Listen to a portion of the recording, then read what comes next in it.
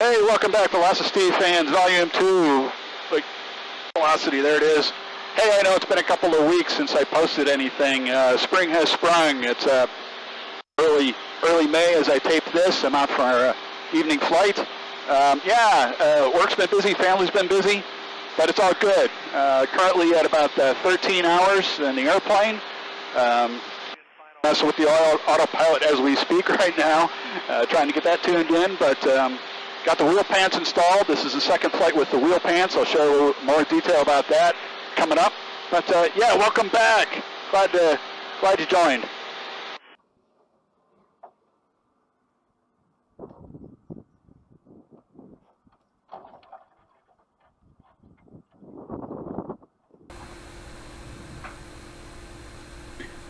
Look, another gratuitous takeoff clip.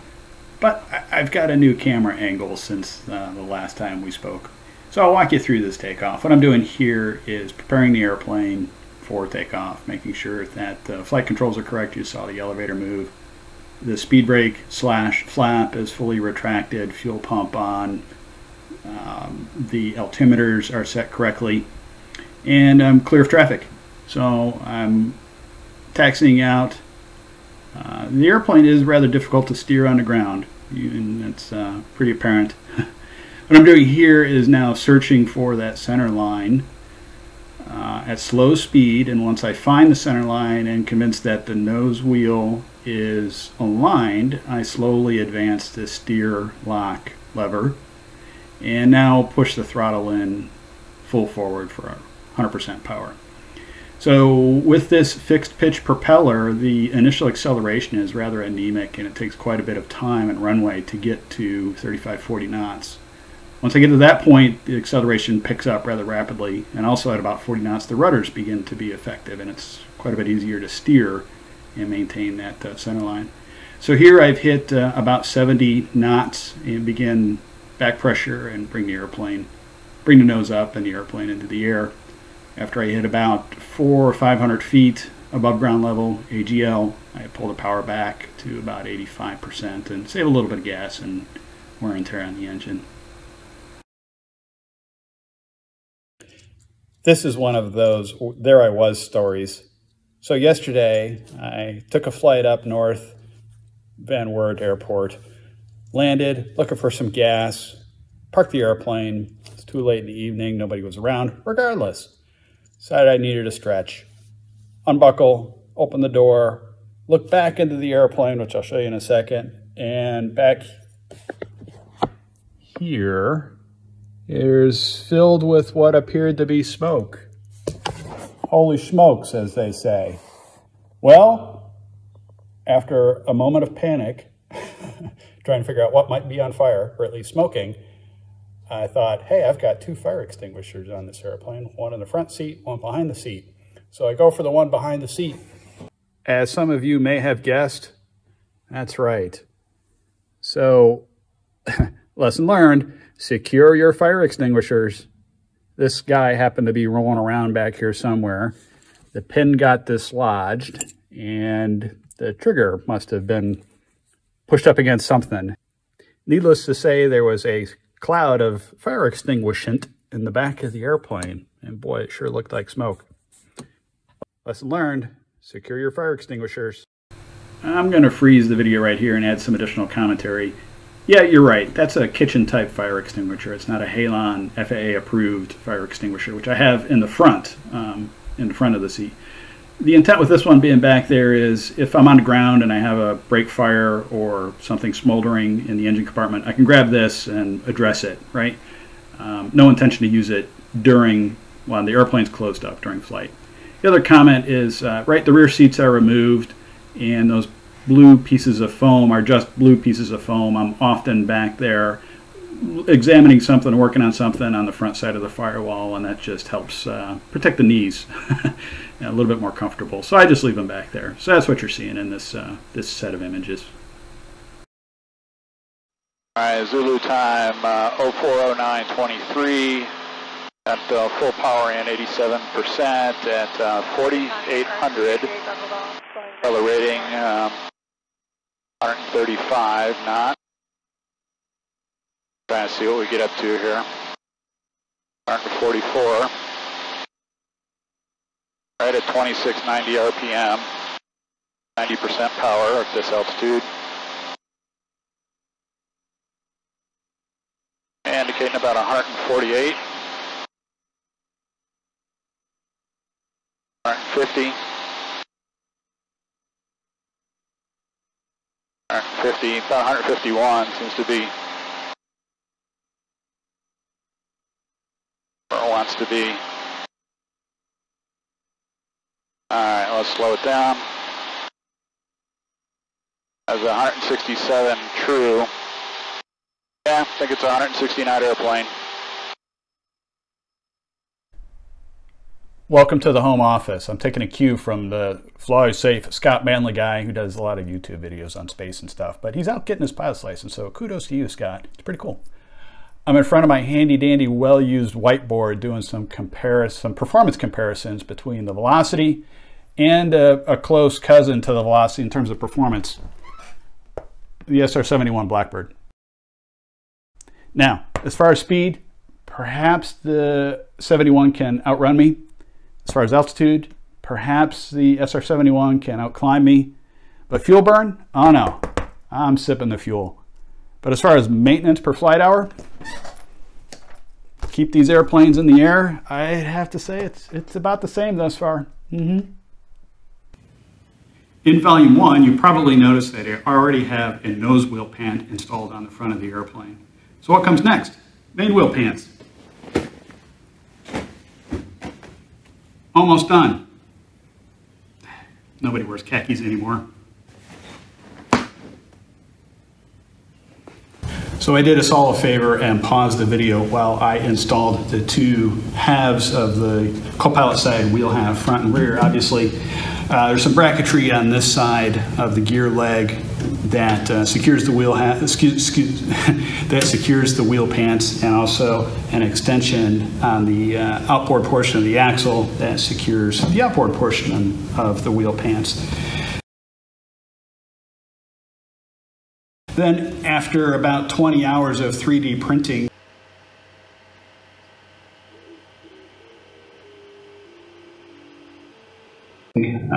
I created this, which sadly I had to saw in half this afternoon to get it to fit. And they are, these two halves form a aerodynamic intersection fairing between the gear leg and the wheel pant assembly to smooth the airflow. So this fits rather nicely, and pleased with that. Next step, I suppose, is to glue this in place. I think I will actually keep the PLA 3D material in situ here, and then lay 2 or 3 layers of carbon or fiberglass over the top to make it more permanent. But yeah, so that's this. Here's a better and close-up view of the 3D printed intersection fairing. Right? See how that reasonably nicely conforms to the complex curves here of the wheel pant and also around the gear leg. Right, so like the rest of the airplane, the wheel pants are in primer, still require a fair amount of fine finishing work to do before they're ready for paint. And before you ask, these things are called Clecos. These are just temporary fasteners that are a little bit quicker to operate than a screw, and they work well. So, somewhat of an interesting story on how I developed this aerodynamic, complex-shaped fairing between the major parts here. Credit goes out to another YouTuber, Superfast Matt. He's a car guy, but anyways, Superfast Matt a couple of months ago put out a video about using the LiDAR in a modern iPhone, facial recognition LiDAR system, to generate a point cloud, to do a 3D scan of some rudimentary shapes, which is what I have here. And with quite a bit of effort, I managed to get that to work. Brought the point cloud into some point cloud cleanup software and did all that rigmarole.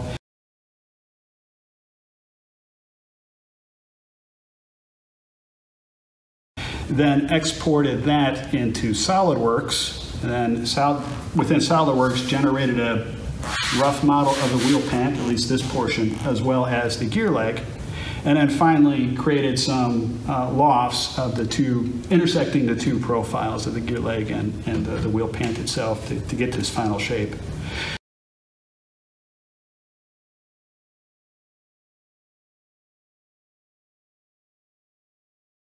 And then lastly, send that to the 3D printer. And again, it took about 19 hours for this to generate, but all told, probably 30 or 40 hours at least in developing these pieces.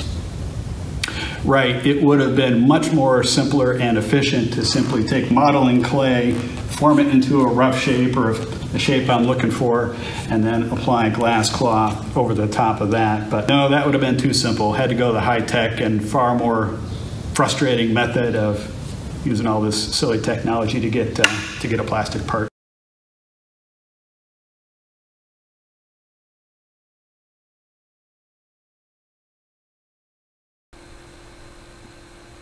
Look, another new camera angle. Here I'm on short final for runway 27. I think this was in Stark County.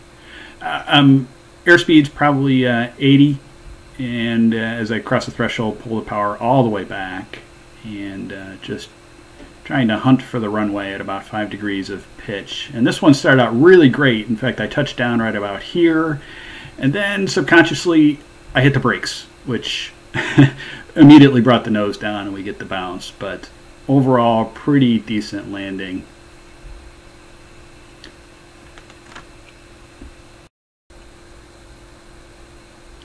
Here's another approach and landing.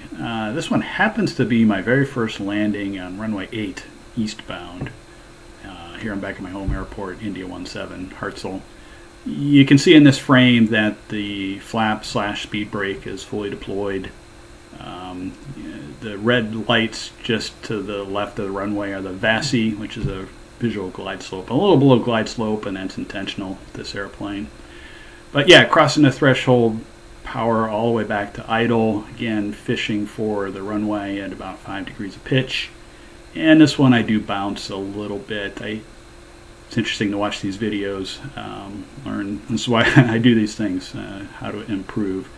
I see that I didn't really have a great deal of back pressure or elevator deflection right as the nose wheel came down, so I'll work on that going forward.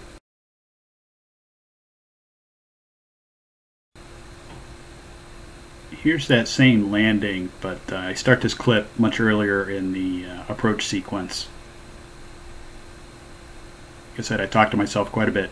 Hartsel Thickwood traffic, experimental 9020 Sierra Charlie on the downwind for 08 Hartsel. Check fuel computer. Alright. Minimum. Got it. Alright, we're a beam midpoint. Low enough so flap will be deployed now. Coming down. Flaps down. And pattern altitude. Give me a little bit more up trim here, indicating Indy, 80. Might make out the wind sock, but... Yeah, here I'm checking to see if there's what the wind is. Trying to find the wind sock. Could be the first landing on 08. Yeah, mentioned that earlier. First, not that it makes much difference, but I do keep track of these things. So first landing on 8.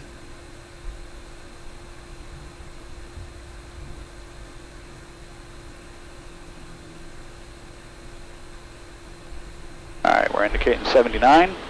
Not sure who we are, but it's me. A little bit more power.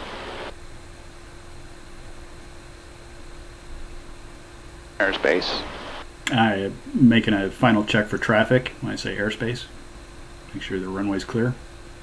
Alright, so Thickwood traffic, experimental 9020 Sierra Charlie. Check fuel computer. Turning final for 08 Hartsel. Yeah, that business with the fuel computer, the fuel sloshes around, and it occasionally will give a low indication, even though that's not the case. It's a little bug I need to squish at some point in the future.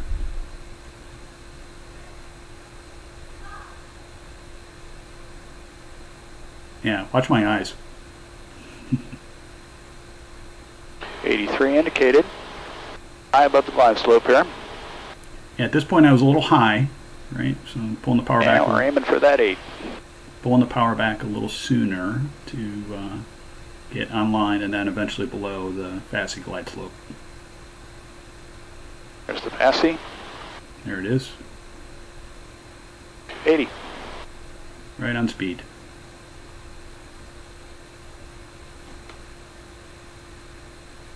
There's that 8. Aiming for it. We got this. Again, who's we? Okay, power out. All the way out. All the way out. Good. Looking good. I do talk to myself.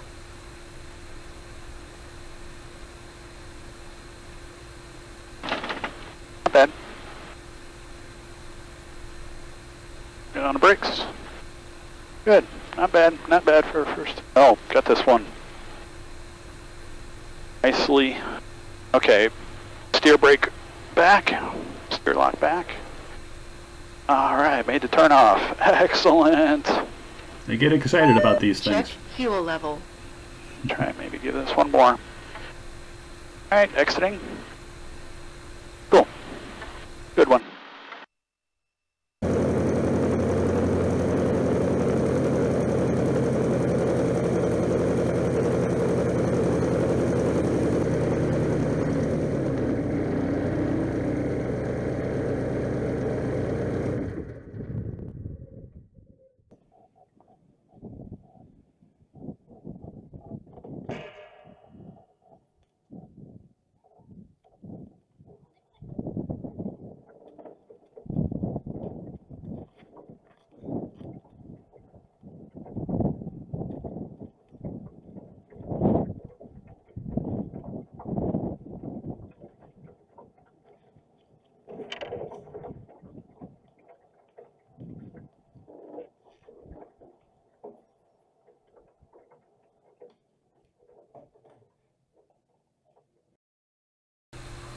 That about wraps it up for Volume 2. Thanks everybody for watching. Really appreciate all the likes and the subscriptions and the comments. Response has been overwhelming, so I really appreciate that. Now, having said that, let me know what you'd like to see in Volume 3, what you're curious about, and I'll try to accommodate. Thanks for watching.